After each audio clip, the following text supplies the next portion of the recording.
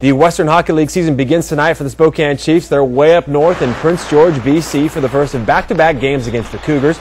Mitch Wall, Levko Koper, and Spokane's own Tyler Johnson have all been returned from the NHL teams and will play tonight.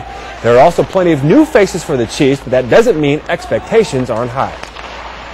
I expect there to be a learning curve, but I expect us still to put in a good effort and come out with some wins. I think we've got enough returning players that they know what we expect and know how we're trying to play.